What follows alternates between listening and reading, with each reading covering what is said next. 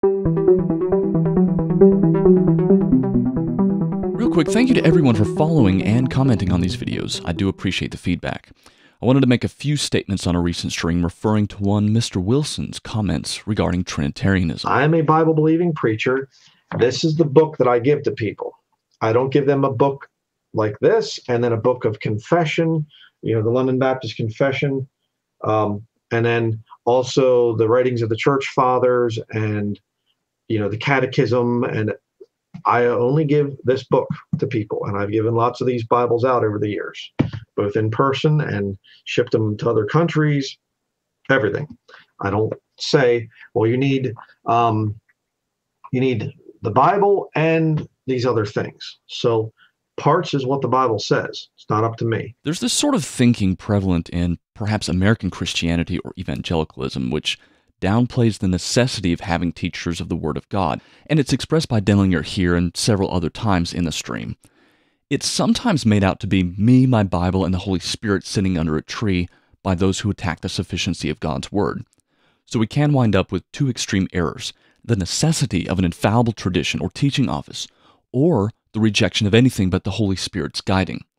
This idea is also part of the impetus behind a lot of modern dynamic equivalent Bible translations. You can read the article I've linked below for more information on that. Okay, again, Trinitarians out there.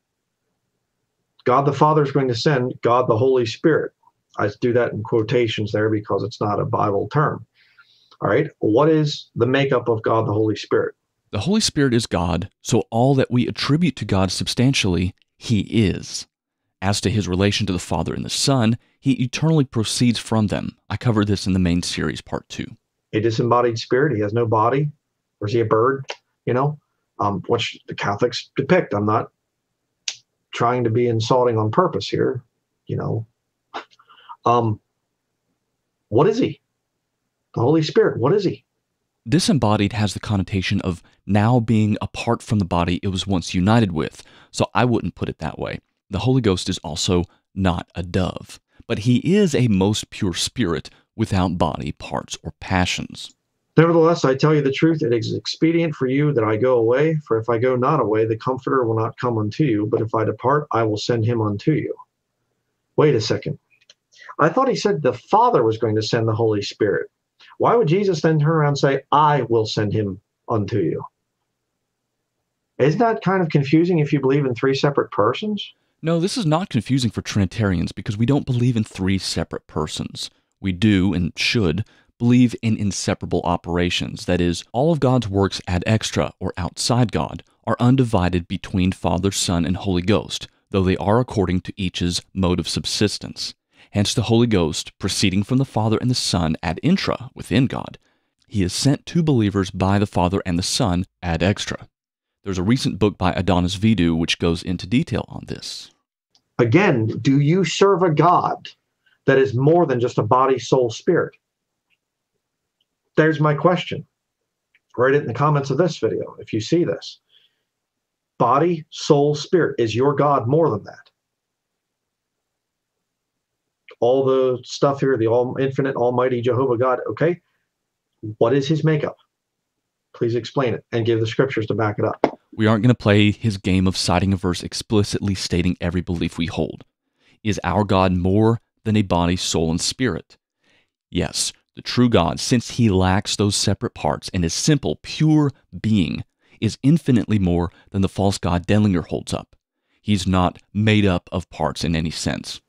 I think to defend maybe the London Baptist Confession, I am not very familiar with that confession of faith, and hence I would not think it was reasonable that I would treat it in the manner that you just mockingly characterized things. Again, I don't remember where the comment was. It was Caleb Wilson or something like this. I'd have to look through my other comments. It was actually me that referenced the 1689 confession. The comments seem garbled now. Even I have issues on my own videos with people's comments disappearing. But from what I can see, on Denlinger's April 5th, 2022 video, David Wilson made a comment citing the Athanasian Creed, and I replied to it.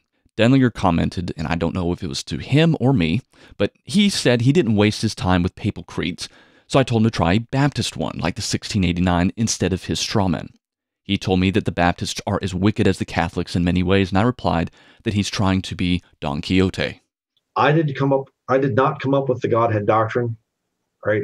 The body of Christ, it was revealed to the body of Christ. A lot of Christians have always believed this. I learned it. I was taught it.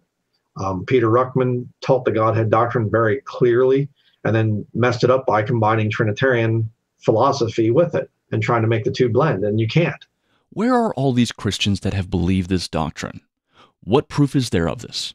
We have Peter Ruckman, the Baptist origin, and those who have been influenced by him. There's Emanuel Swedenborg, who made some similar statements in his The True Christian Religion. But who are these people or groups in history that have believed this way?